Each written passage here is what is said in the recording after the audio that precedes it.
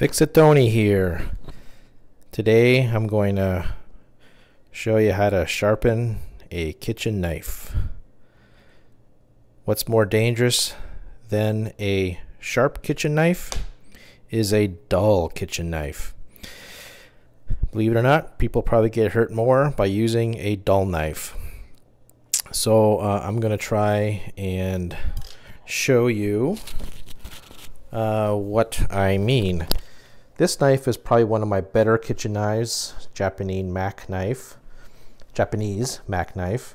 and I was able to slice my grapes this thin with them, but you can kind of see that it's kind of mushy, right, when I push down, and I'm pushing down pretty hard.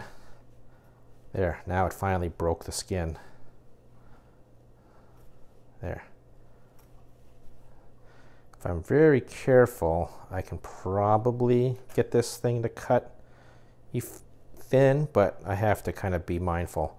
So it's never been sharpened since I bought it new, so it definitely needs a freshening up. So I'll show you how to do that. There's also a couple of dings in it, and it fell in the kitchen sink, and my tip got blunted. So I'm going to try to make this knife sharp. I'm going to clean it off, get some new grapes, and take you through the process. Hang in there. Oh, I'm sure there's plenty of ways you can get knives sharpened. When I bought this knife, it was sharpened from where I bought it, from a kitchen cutlery place, and they have someone who, as a regular part of their job and service there, is sharpening knives.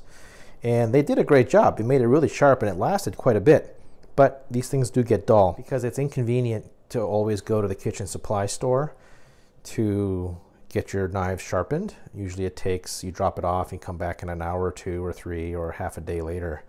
And with COVID and everything, and just being impatient and the time and effort, I figured it's got to be a quicker way, because I probably waited too long to get this cut. So this unit involves some sanding discs on both sides, a guide that puts my knife on the right angle, and you just pull it through until the machine stops spinning. Then you know you're done. All right.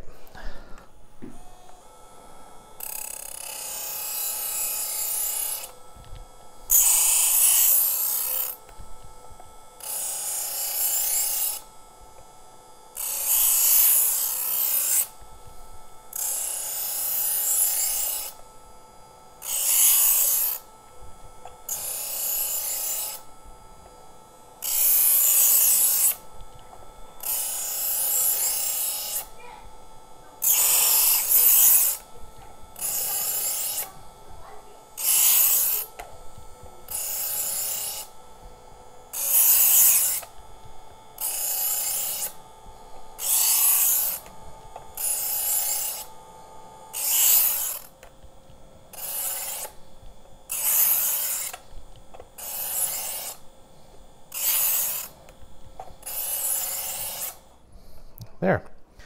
So that completes the process. It looks like that one major gouge did get removed. Next is a honing process. There's ceramic discs inside here, and you just run the knife through there.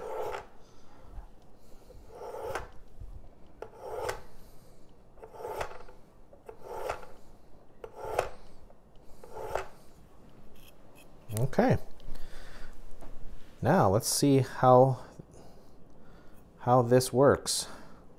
Let's get a close-up of that grape.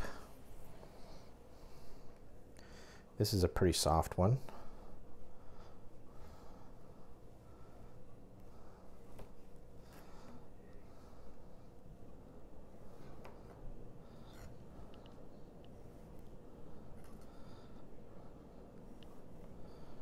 I would say this is cutting really nicely. I would say this is definitely sharper.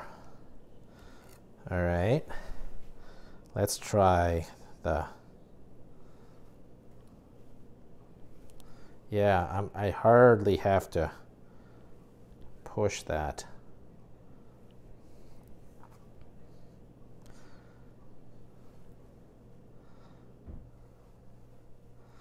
And it just slides down, hardly pushing. Yeah, that works. There it is. I call that pretty sharp. So now we have a sharp kitchen knife. I'll work on the rest of my knives the same way, but I wanted you to know that you can sharpen your knives at home. I really enjoy this unit. I'm not being sold. I wasn't asked to review this unit. I wasn't asked to promote it, but I'm just saying I took a chance and it worked out. The particular unit that was this Sharpener, kitchen knife sharpener. It worked. I really enjoy it. It does also do serrated knives. So I have a bread knife. All you do for that is just run it through this top ceramic honing section. But there it is. So you can see how thin. You can see the knife blade underneath. That's how thin I was able to cut this. So I'm really impressed by that. So thank you very much for watching. If this is your first time here, please subscribe. If you like this video, please hit the like button, and have a good night. Have a good holiday and a Happy New Year.